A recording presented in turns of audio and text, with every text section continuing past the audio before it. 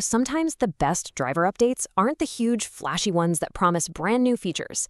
Nope, they're the quiet ones, the ones that just sneak in and fix that one little thing that's been driving you absolutely nuts. And today, we're talking about exactly that kind of update. So let me ask you this.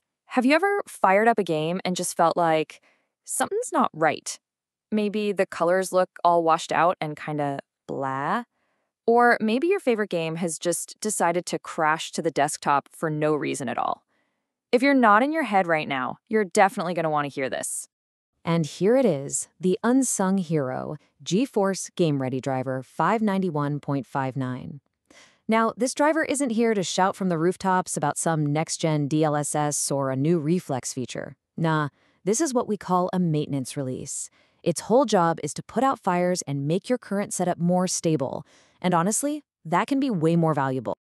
Okay, let's get to the main event, the absolute #1 reason you should probably hit that update button. We're talking about a particularly nasty color bug that was actually introduced in the last driver. So this whole problem popped up whenever people were running games at a non-native resolution. And let's be real, a ton of us do this. Whether you're dropping the res to squeeze out some extra frames per second, or you're a competitive player using a specific stretched resolution, this is not some weird niche setting. And man, this quote just nails what people were seeing. The symptoms were impossible to miss. Your colors just look dull, faded, and, well, wrong. It's that super frustrating feeling where you know the picture is messed up, even if you can't put your finger on exactly why. It just completely ruins the whole vibe. So who was getting hit by this? Well, the list is surprisingly broad. It affects everyone from gamers just trying to get higher frame rates to esports pros with their custom resolutions, and even people with those beautiful ultra-wide monitors. Oh, and yeah, if you hook your PC up to a TV for some couch gaming, you could have seen it too. This was a really widespread issue. And here is the fantastic news. This update completely squashes that bug. It's gone. NVIDIA has officially marked this one as resolved. So if this has been your reality, this driver is your top priority. It's time to get your vibrant colors back. All right, so moving on from the big color bug, this driver is also a targeted stability patch. Think of it as a special firefighting mission designed to put out very specific problems in a few games and system features. And what's really cool here is just how specific these fixes are.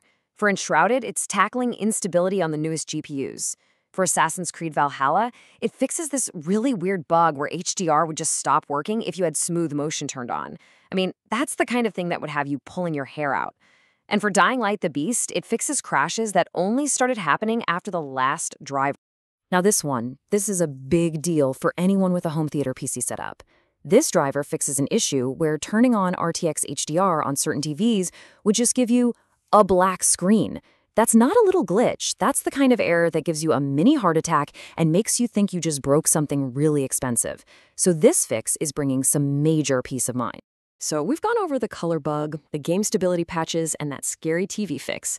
Let's bring it all together and answer the million-dollar question. Should you update to this driver right now? Let's make this super simple. Here's your guide. First, if you have that washed-out color bug, yes, update. It's urgent. Go do it. Second, if you play Enshrouded, Valhalla, or Dying Light, the answer is a definite yes.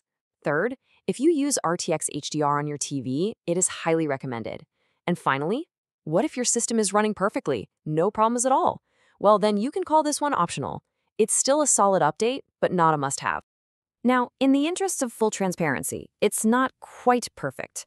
There is one little-known issue still hanging around. You can't uncheck the Show Notification Tray icon option in the control panel. Look, it's not a game breaker by any means, but it is a small annoyance that's still on their to-do list.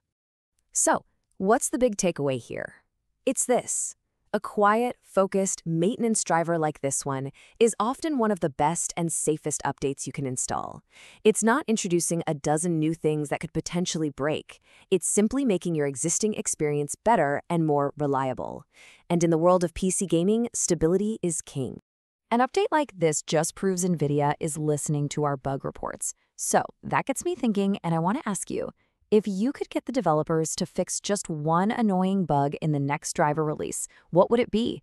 Let everyone know your most wanted fix down in the comments below. I'm really curious to see what's bugging you guys.